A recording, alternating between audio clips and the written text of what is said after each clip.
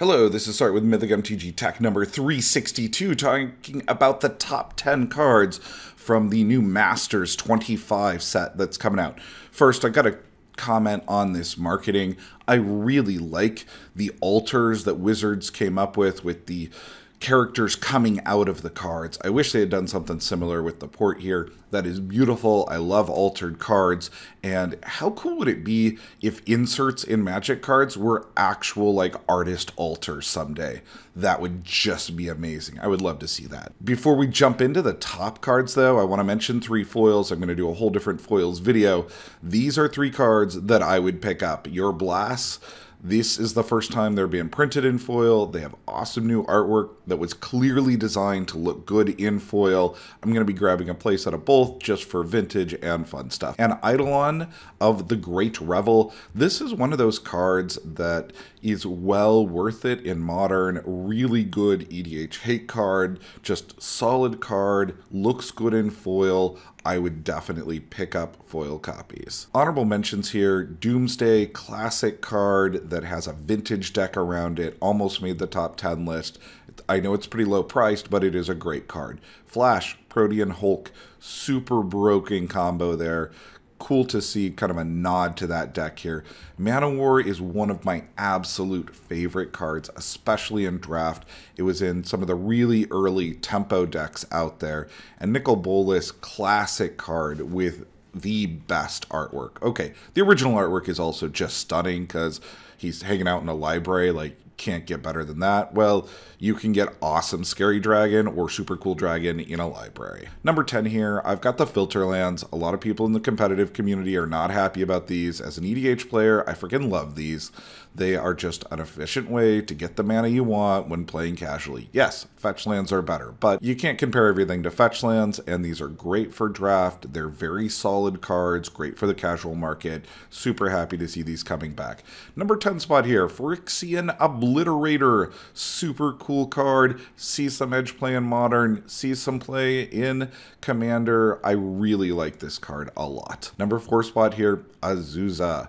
This card jumped through the roof because it was part of a combo deck, and EDH players have loved this card for a long time, so it just never came back down. Nice to see a reprint here that's going to help people get access. Number 8 spot here, Vendilion Clique is back again, and this is just one of those competitive cards that is always good.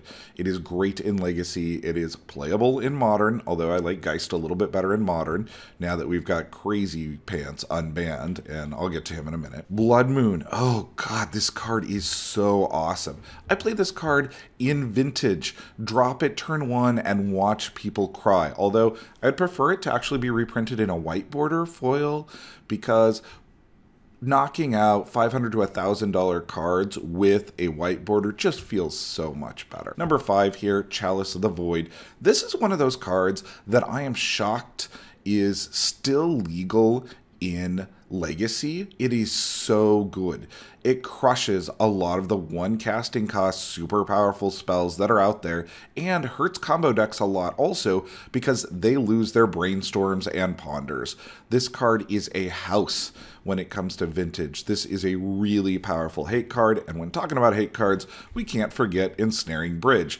For a game that's about having creatures attack other players, this is the way to shut down the entire game and make sure everyone cries and doesn't get to play the game.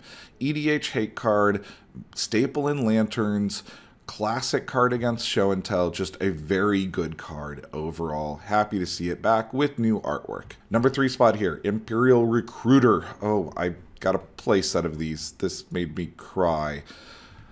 It basically shows that pretty much everything can be reprinted unless it's on the reprint list, which is actually really good for the game. Yes, this is dropping, and eventually you're going to find these guys at like 40 bucks, maybe even a little bit cheaper, because it's only played in 2 edge decks out there, or 1 edge deck, depending on who you talk to. It is a great card in Alurin, and that brings down the price of the deck some, although it's really the dual lands that make that an expensive deck, so the demand on this card is not going to be that high, which means that EDH players will get to play it. A tutor in EDH is just really nice, especially in red. Rishadan Port. Oh, thank you, thank you, thank you, Wizards.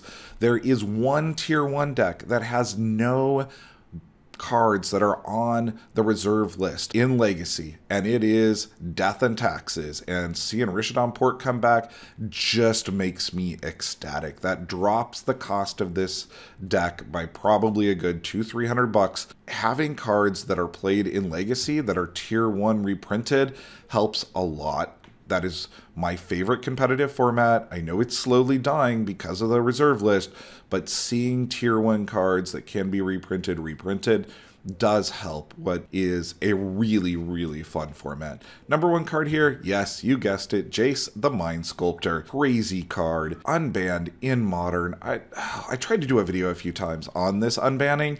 It just seems nuts to me because this is a tier 1 Legacy card, and there are several tier 1 and tier 2 decks currently in Modern that are playing worse versions of Jace. Now that you can have the real deal Jace the Mind Sculptor, why would you play some of the other Planeswalkers that were in those spots? This is a classic card. This card will sell packs. That's exactly what they're trying to do. It is an icon for the game. I understand Jace is the face of Magic, and that's why they put him in here. I'm glad they reprinted him with the unbanning because his price has already gone way up and will continue to be high long term. What cards did I forget? Was there something amazing in this set that you did not see on this list? Please leave them in the comments. Thank you to everybody's over there supporting the channel. I greatly appreciate it. Become a patron and there are some nice advantages for you. Also, thank you to chess.com who sponsors my channel. If you want to play me at chess, please head over to chess.com, use the referral number here. I get credit for individuals who sign up, and I love playing chess. I carry a board with me all the time, carry a few decks with me. I will play Magic or chess pretty much anytime, anywhere. Until next time, choose your cards wisely. And I've got a quick little personal aside here. I've been focusing on my personal channel a bit recently. It's over there. It's Sartorus. I lost partner status. I've actually had it longer than this channel, and that kind of bummed me out. So if you've been a fan of the channel for a while and you want to hear me rant about crazy stuff or learn about the law outside of Magic the Gathering, please consider heading over and subscribing. I would greatly appreciate it. I'm doing a lot of stuff with YouTube this year, getting my personal channel up back to partner status and then continuing here on Mythic MTG Tech. And I may even be starting a new legal channel called Lawyer in a Kilt, so watch out for that. Thank you guys so much. Till next time, take care and choose the cards wisely.